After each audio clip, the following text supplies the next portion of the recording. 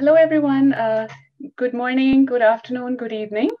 Welcome to the Nudge Forum and a Keynote Plus fireside chat with Asha Jadeja Motwani, moderated by Catherine Cheney.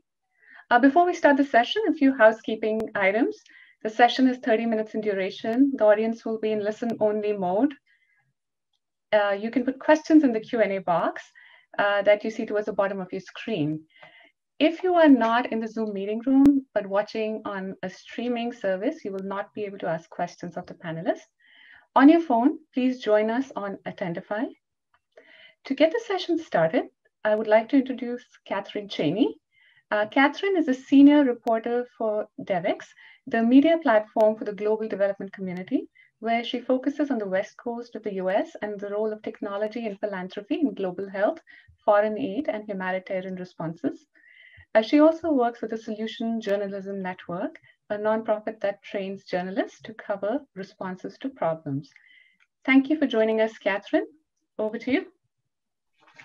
Thank you so much. Honored to be moderating this conversation, and especially following that conversation around systems change as a lens through which to view and pursue philanthropy. So we're really excited to hear from Asha Jadeja Motwani, as you just heard. I'll briefly introduce her, and then she's going to share a little bit about her investing journey. And from there, we'll move into Q&A. So any questions, keep them coming. I certainly have questions I'm excited to ask, and we'll get to those as she concludes her remarks. Asha is a Silicon Valley-based venture capitalist, entrepreneur, and philanthropist. She's invested in over 100 startups, including high-profile companies you all know well, like Google and PayPal. And in India, her priorities have included supporting a range of sectors such as online education, women's leadership and entrepreneurship, and policy change for economic and human development. So some of the major areas we're hearing about today and tomorrow. And today she'll be speaking with us about her investing journey. I thought it was interesting that in preparing for this talk, initially the thought was she would talk about her giving journey, and she really emphasized it's really investment, whether it's philanthropy or venture capital, it's investment. So I look forward to hearing about her views on that. Again, we'll hear from Asha over the next 10 minutes or so. Please keep questions coming, and we'll bring in your questions at the end. So Asha, over to you. Thank you, Catherine. So happy to be here. Thank you for inviting me to the Nudge, and really excited to be here because I know that some of the thoughts that I'm about to share with you will be will reach a wide audience. And this is something that I think will is I think one step at a time, but each drop in the bucket matters. And so I would like to start out by saying quickly that my main sort of bread and butter, my main work actually is in venture capital. I've been investing for about 20 years as a venture capitalist in Silicon Valley in startups, which are internet companies, or they're based on theoretical computer science kind of work. And that's my main bread and butter. And I'm a huge proponent of the fact that when somebody makes an investment of their time or money into any activity, that it is really empowering for the entrepreneur to have a sense of responsibility of saying, look, they have to also give back to the VC. And I'm a strong believer in the venture capital model. I just don't believe in things like grants where you make a huge grant and you step away. Now, for certain things, I have done that for certain hospitals. I've done that recently for Sanjeevani Hospital, where I invested in about 100 surgeries for 100 children coming from around the world for the children who are born with a congenital heart disease. There, yes, it's okay to write a check and walk away because you're specifically targeting something where you're working on somebody's life-saving project. But in general, when I do philanthropic work in India, it is always through a venture capital lens of saying, how are you going to be making your own project sustainable? How are you going to be making money? Profit is a sacred word.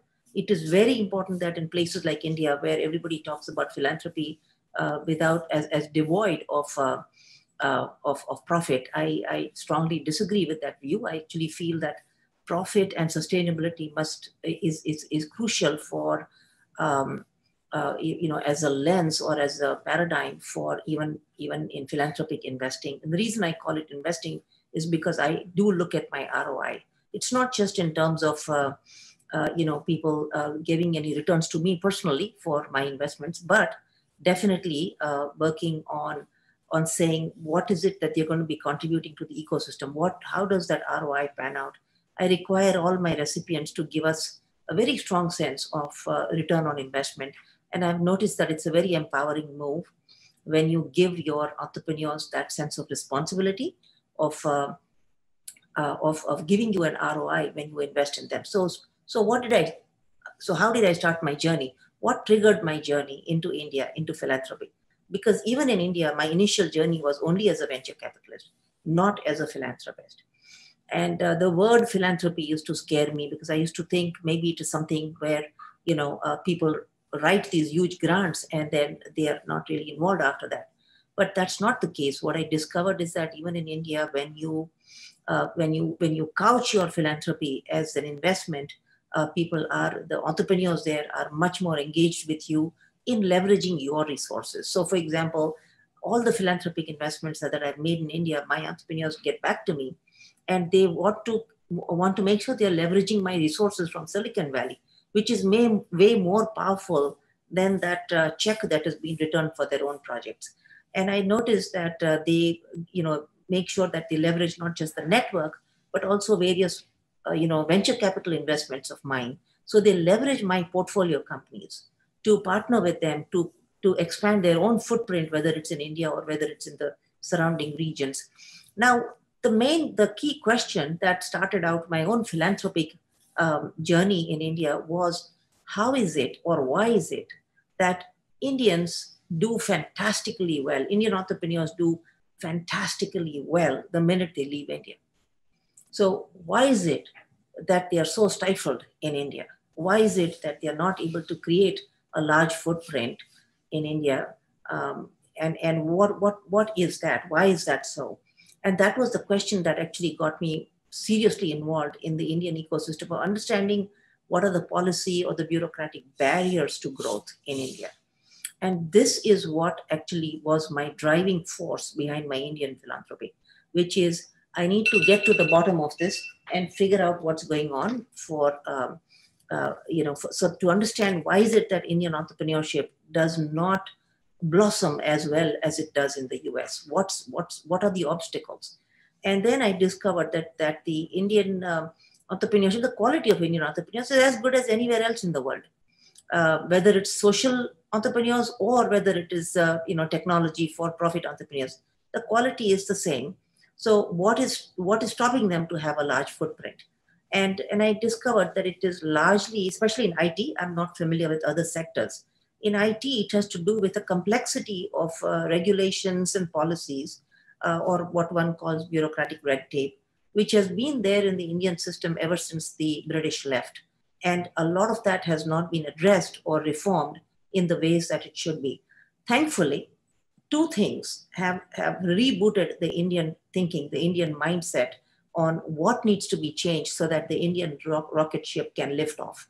And what are those obstacles that need to be cut? What are those barriers that need to be removed? And there are two major sort of, I would say, two unprecedented moments in history that are conspiring currently, jointly at this point. One is the pandemic. Like the rest of the world, the pandemic has thrown the whole Indian system and the Indian infrastructure into a sense of high awareness, into a sense of emergency, which is great because everybody's bypassing, just like in the US, everybody's bypassing old systems of regulations and thinking and peer reviews. And yes, there is still a lot of focus on quality of work that is coming out, as good as sort of peer-reviewed work that's coming out in terms of research. But what this has done is it's rebooted Indian thinking into saying, how do we quickly fast-track our velocity of change? The second thing that seems to have really energized the Indian social impact sector is the invasion, is the Chinese invasion. Whatever we call it in the West, it is an invasion by China into Indian territory. And this is the first time that the Indian population to the last mile is familiar, is now has smartphones, they're connected to the internet, there is last mile internet service. And people are aware of the fact that India has been invaded, 25 of its soldiers are killed, and that there is an incursion at the border and we don't know what to do about it, because we are now suddenly dealing with an extremely powerful neighbor that we have never dealt with before. And what I'm noticing in my own journey in India is that I have never seen this before. I have never seen people at village level being this aware of the fact that something needs to change in India radically. And what I'm noticing is that, so these two factors, the pandemic and the Chinese incursion in India, are the two factors that have come together for the first time. Just give me 1 second so that I can, there is some noise in the back here. Sure.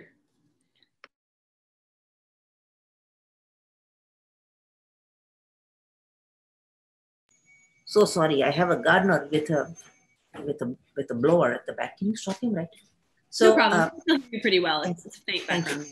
This is better than a cat walking across my screen. So anyway, so I think what is fascinating right now is that these two factors have jump-started the Indian awareness on the fact that things need to happen at a ground level. Problem solving needs to happen at a ground level. Now, I'm happy to report that luckily for us, we started this journey 8 years ago. And we started it first with the Maker Fest. So what we did was we basically literally, worked on deploying the learnings that we had from the Maker Fair in California, which is our partner, to bring that into the Indian, even to small towns and villages, to say, if you are a maker, if you are an inventor, or you want to problem solve for your community, you wake up in the morning and you figure out who are the two people that you can impact. There is no need to incorporate a company. There is no need to, don't think of a business plan. Just do what you can. If you are an inventor or an entrepreneur, do what you can for your immediate community. And I must say that the Maker Fest that we kicked off in India has blown our socks off without doing too much heavy lifting or moderating or mediating ourselves. It has become a groundswell. It's become a social movement. So one thing that I want to share with other fellow philanthropists in India is that show your work as a pilot. If you show your work as a pilot, people who can see the benefit of these pilot projects will take it and replicate it at various levels. We now see Indian maker festivals happening all over the country without any support from us.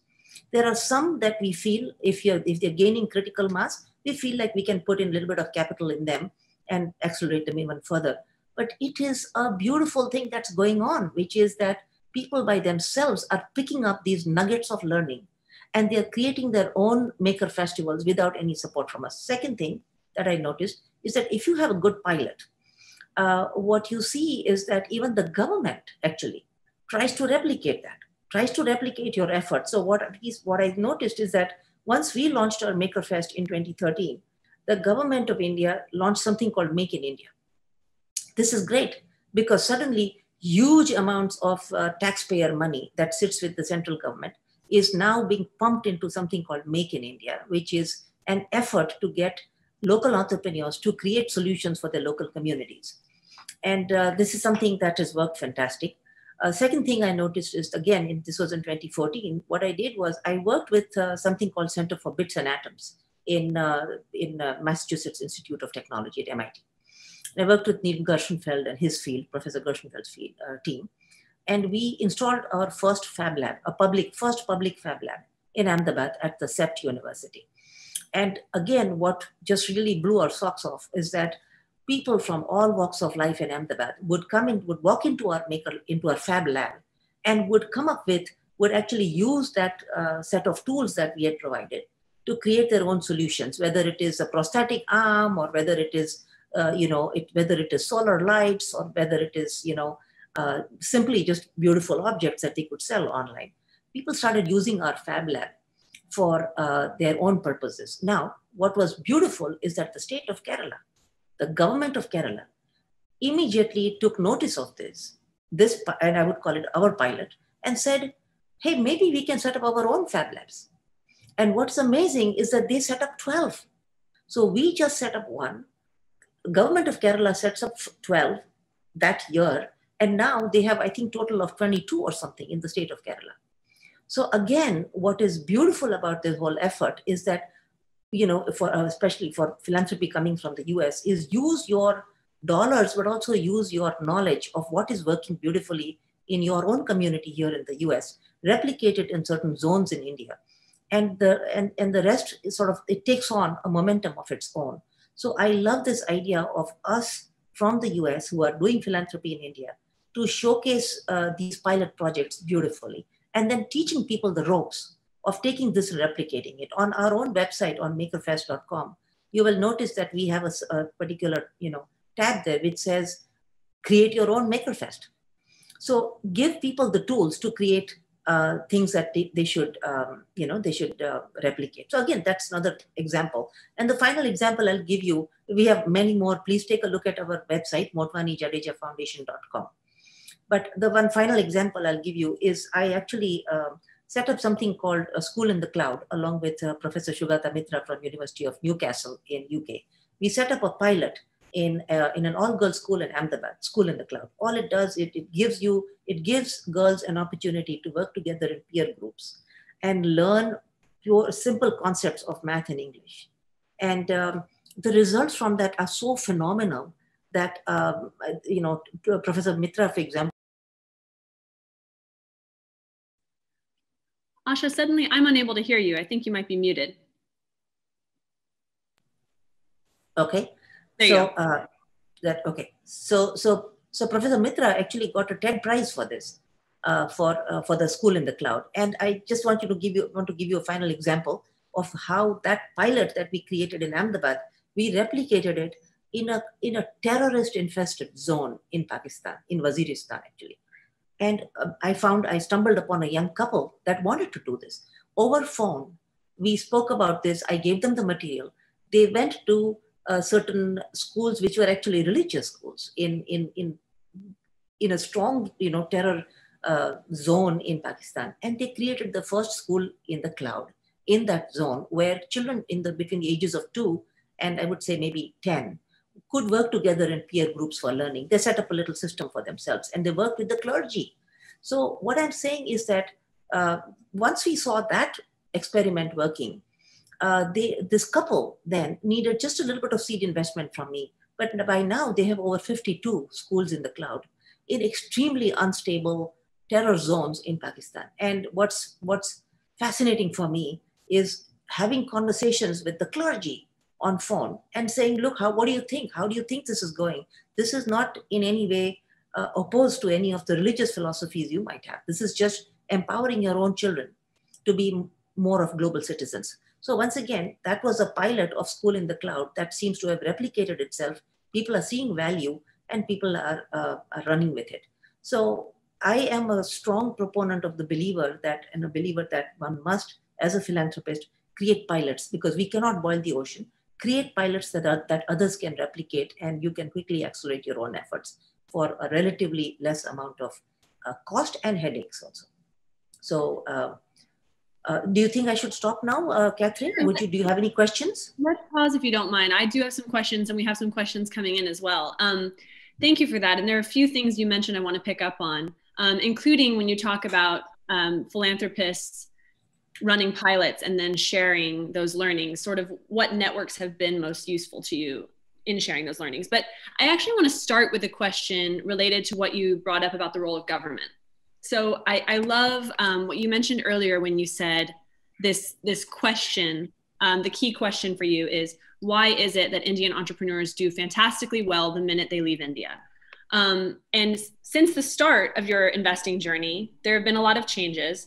Yes, there's a lot of bureaucratic red tape, but government has actually tried to foster entrepreneurship. The Indian government, as well as a lot of what we cover at Devex, the role of global development actors. So USAID has really pushed global entrepreneurship and ecosystems for entrepreneurship and hosted the Global Entrepreneurship Summit in India. In preparing for this interview, I read that you're actually somewhat skeptical of the role government can and should play in promoting ecosystems for entrepreneurship. So can you speak to, since the start of your investment journey, what value have you seen from the Indian government or international development actors in actually improving those ecosystems for entrepreneurship in India? Or honestly, have they just gotten in the way in some senses? They have got in the way, and I'll tell you how. I think it's not planned that way. Of course, I think everybody means well. What's happening is that there are legacy systems in place. So the failure is in understanding the cost and the benefit. So what's happening is you have an existing set of spending that's going into certain government infrastructure. Now, what happens is suddenly something like the Prime Minister would come. Prime Minister, who, by the way, I think is a huge fan of all things startups. The Prime Minister came to the US. He spent a lot of time in Silicon Valley, and he went back to India. Rah, this is the best thing we can do. Let's support the startup ecosystem. I think where the Prime Minister made a mistake, which a lot of us concur in the Valley, is that he handed over that project then to bureaucrats, who of course have never done a startup before. How would they know what to do? So instead of allocating budget to people who know what to do in creating a startup ecosystem, the budget was handed over to the government. And so then you have these bodies like Startup India, Invest India, there's something called Niti Aayog. I mean, these are all guys who mean well, they're smart people, but they have never done a startup before. They sometimes send a few, let's say, policy makers to Silicon Valley. They'll send a bunch of 30 people to Silicon Valley. They're flying, God knows, coach class or business class. I'm not sure, but they come to the Valley on this whole idea that we have come here to understand the Valley. In 1 week trip, they cannot. So the path of really enabling entrepreneurship at a ground level in India cannot be in the hands of the government. Government needs to go away completely from that journey, and instead it must leverage local Indian entrepreneurs who have succeeded. They want to help. A lot of these people, that's how Silicon Valley was created, Catherine. As you know, the Valley was created by people who succeeded before, who learned, who failed, learned, and finally succeeded. And it is those successful entrepreneurs who then created the DNA of the Valley. It's that, so in India, it's that set of people who need to be leveraged. We cannot leverage government officers who have no idea what's a startup. We cannot have them. So I am really, my own journey right now, my challenge and my excitement right now is in requesting the government to pull back from the startup world completely. They should not be in the mix at all, and they should not be soaking up Indian taxpayer money on that journey. That money should be going to building a people infrastructure that can really support, entrepreneurship, even social impact entrepreneurship. Mm-hmm. Well, you mentioned the Indian diaspora, and I wanted to make sure to ask you about that. So I'd love to know what networks have been useful to you as a philanthropist. I mean, when we talk about people who were successful in Silicon Valley, many of them now are, members of the Indian diaspora with, means to give back to India, whether philanthropically or through investment. So how are you tapping into that network, and how can that Indian diaspora network be better leveraged to promote these ecosystems for entrepreneurship? So Catherine, we are already a very unified group because of TIE. TIE was an organization, a fantastic organization that was started by a generation of entrepreneurs that came before us, who were actually my mentors. So you have people like Suhas Patil and Prabhu Goel and Vinod Khosla and Kanwal Rekhi, Suhas, various people who started TIE as an organization for giving back. These were Indian entrepreneurs who were in the forefront of technology breakthroughs, created mega systems like Sun Microsystems and so on. And these are the folks who created TIE in the beginning. It's called the Indus Entrepreneurs. It's an organization which is now has membership of literally thousands, hundreds of thousands of people across the globe. But the Valley chapter is the strongest. It's the oldest. It's the founding chapter. And as a result of, because of TIE, we are all already fairly well connected, and we are on a regular, we interact very regularly. So I'm absolutely leveraging the diaspora for everything. And, we speak constantly, we talk about the fact, and that's why we are all so familiar with the barriers of growth in India. And we have been fighting this battle for 20 years. So a lot of what you see right now, for example, the telecommunications revolution that happened in India happened because of a gentleman who went back from Chicago. Sam Pitroda went back from Chicago to India. And at that time, he spoke to the then Prime Minister and said, look, give me the freedom to leapfrog India from the old communication systems that we own, phone lines that we had, to mobile phone systems. And we are talking 1990s. And he leapfrogged the country. One man with an idea to how to leapfrog was finally given an infrastructure by the then Prime Minister, and actually created a revolution in India. Similarly, I wish that there were more such opportunities for people who've been there, done that, to do this. And I wish, sadly, that we did not threaten the Indian bureaucracy. Those of us from the diaspora, when we go back to India with ideas, we threaten the Indian bureaucracy. They don't like us. And I can understand, because they are sitting on inordinate amount of power and purse strings, and they don't want to give that up, of course. But it's leaving the country poor and impoverished, and it's a sad thing. I hope that we can convince the bureaucracy to not be involved in the tech sector or in the startup world at all. It should be in the hands of people who've done it before. The diaspora is very unified, Catherine. Diaspora is very unified. Yeah, that's good to hear. And I think now the challenge is, helping the government see the value of that and tap into that network more effectively. There's a question that's come in from the audience. We only have a couple seconds left, but there's a question about impact investing and the role of impact investing. So we've talked venture capital, philanthropy, your views on both. Can you speak to impact investing as a way of investing in India and measuring outcomes? I think the best way to do that, if you really want to go seriously into impact investing, is partner with somebody. So, for example, two or three things that I support pretty heavily are Pratham, which is for education, Akshay Patra, which is for meals for children, and the third is Foundation for Excellence, which is based in Silicon Valley, but it works on children coming from extremely poor backgrounds, some of the smartest kids, and giving them a chance to go to college. So these three things I piggyback on.